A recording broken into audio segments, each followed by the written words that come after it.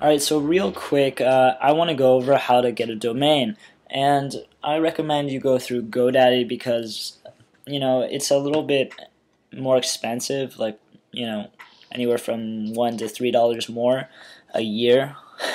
That's not a big deal, but the reason why is because their customer service is, I think, the best.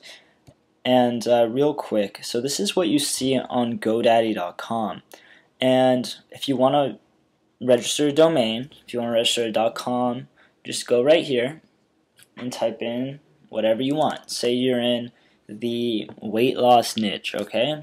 So, whatever. Huge to small weight loss, okay? That's a long domain, and that's why it's not taken. So it is available. What I want to go over real quick is whatever your niche is, whatever your site is about, you want to have keywords in your domain. So unless you have a brand, unless you want to generate a brand and you have a brand name, for your site you want to have keywords in your domain. And the reason why is because Google loves keywords in domains. So if you have a keyword in your domain, say you want the keyword weight loss, okay? So if you have it in your domain, it's going to really help with your search engine rankings on Google. So if someone typed in huge to small weight loss, you're going to be the first one because it's in your domain. So that's the same thing for any other keyword that's in here.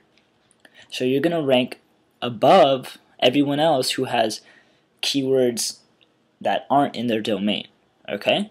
And this is really general. It depends on a lot of other factors, but this is the easiest way to start generating a high search engine ranking.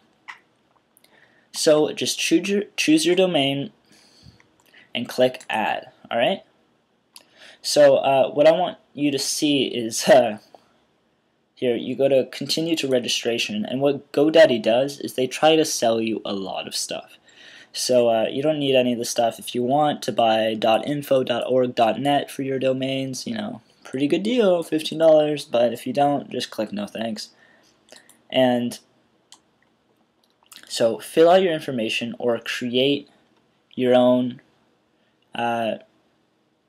info, okay? And then just fill out everything, and then you're set.